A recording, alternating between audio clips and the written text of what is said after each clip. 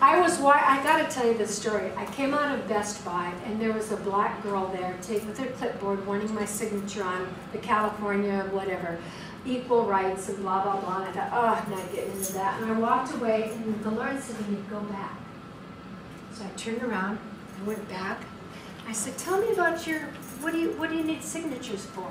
She said, well, we're trying to make equal rights for all people. I said, oh, that's really good. I said, so how does that work? And I said, so like if let's say I was a pastor and I had, I wanted to teach and I had somebody coming into my church teaching something totally opposite, how would that defend my rights? Well, we went right away to the issues of California, which is, you know, she said, well, I'm a lesbian and I love my girlfriend. I would never snuggle up to a man. And I said, honey, you're not functioning in your design and purpose. She, oh, well, I could never snuggle up to a man. I said, you suffered a wound somewhere. I said, I don't know where it is. I had just studied this that morning. I said, I don't know where your wound is. I said, but you're not functioning in your design and purpose. I said, do you know how many generations are in you? Do you know that maybe God has something coming from your womb that'll never happen if you don't fulfill that? It's a God-given thing that's supposed to be coming from you, and you're being ripped off. And she started to cry. And I started to cry. And I put my hand on her chest, total stranger. And I said, God loves you, honey.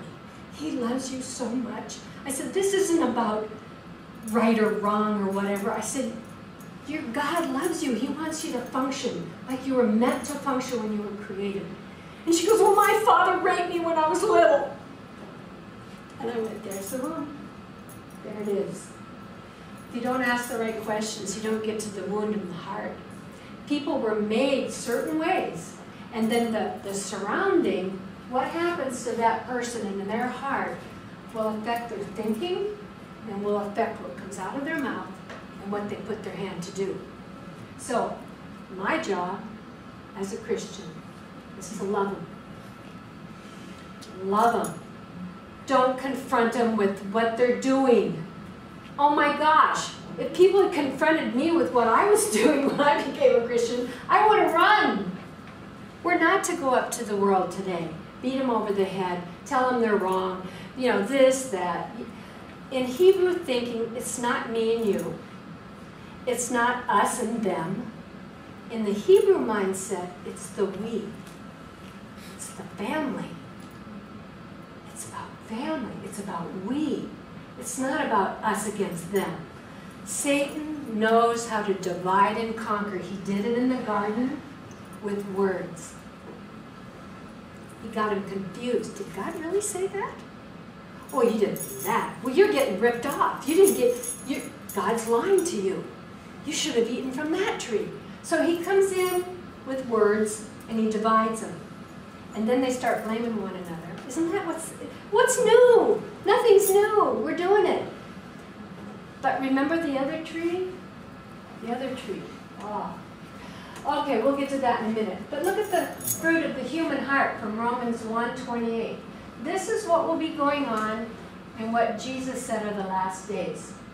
People will be lovers of themselves, lovers of money, arrogant and boastful, abusive, without love, unforgiving, slanderous, no self-control, brutal, godless, treacherous, heartless, senseless, faithless. They suppress the truth, having an appearance of holiness. It's all about form. Deny its power, which is function.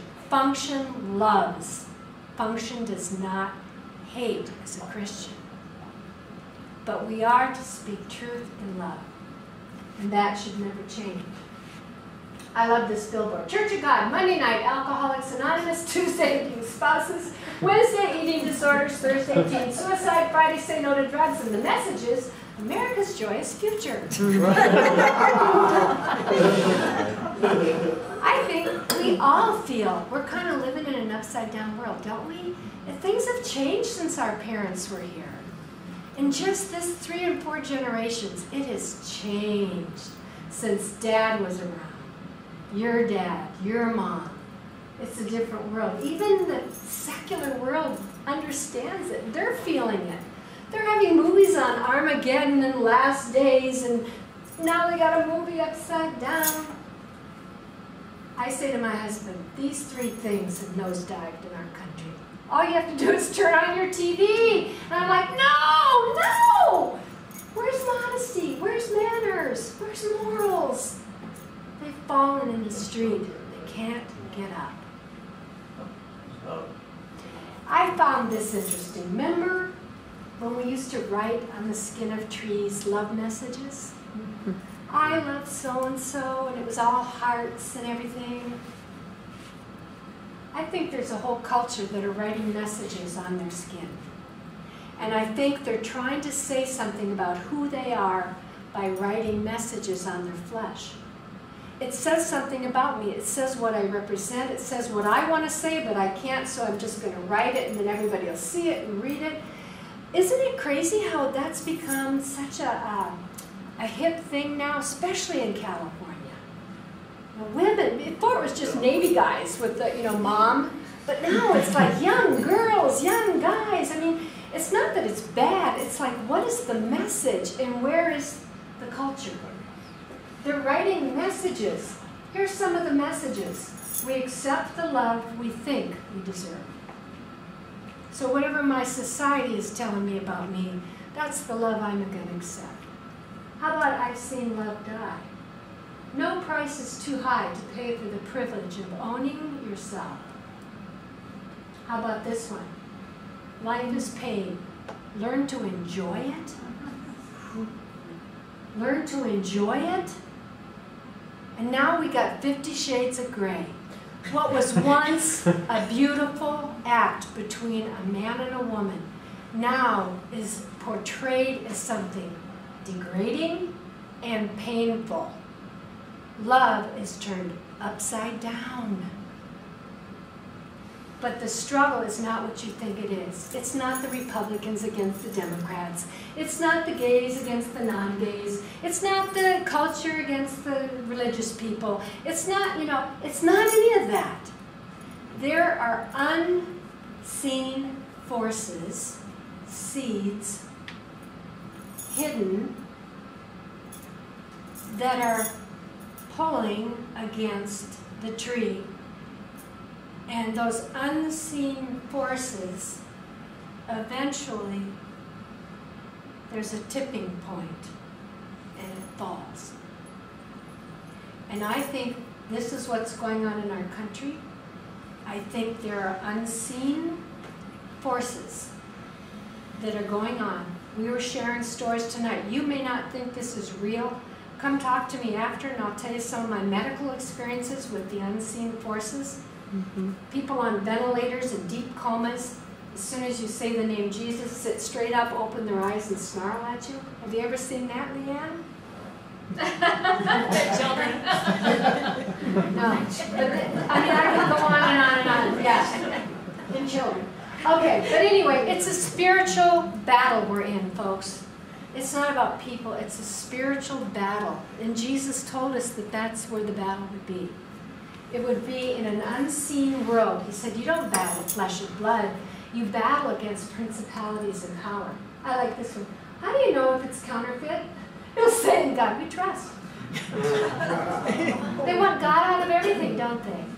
I laughed the other day. I was at the checkout, and the checker goes, "Achoo!" And I go, the guy behind me goes, "Bless you." I go, "Oh my gosh, they're taking God even out of the sneezes now." I said, "God bless you." And she goes, "Oh, thank you." But it's true. They don't want anything. Our culture wants to do away with him because he limits us. No, a good daddy doesn't limit you. He protects you.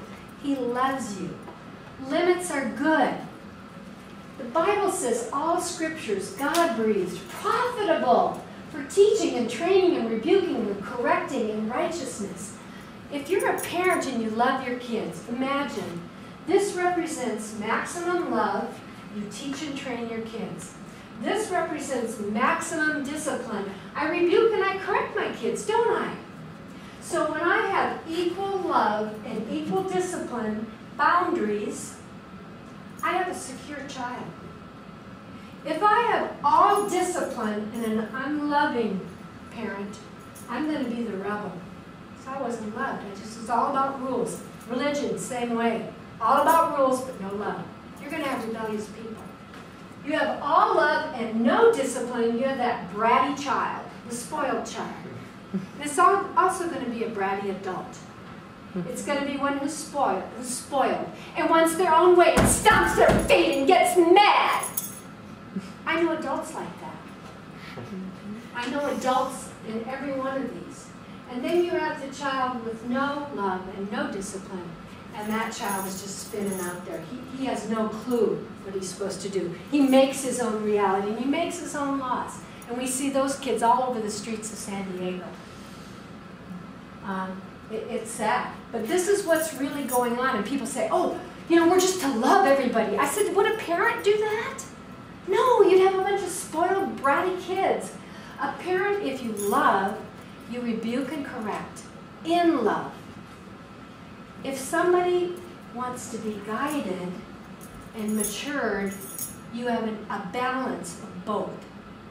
That makes a secure people, a secure child, a secure nation. You could take this grid and lay it over every area in our culture, and you will see spoiled nations, rebellious nations, secure nations. It really works. To me, it's what's really happening. Some people are saying, oh no, it's the end of times. I don't follow that because I'm trying to be somebody who's talking about end times all the time. But Jesus did say, pay attention, church, pay attention, people. Mm-hmm. There will be signs and symptoms, just like a doctor or a nurse says, uh-oh, signs or symptoms, let's see, let's feel your pulse. No, that's irregular. Oh, that was way too slow.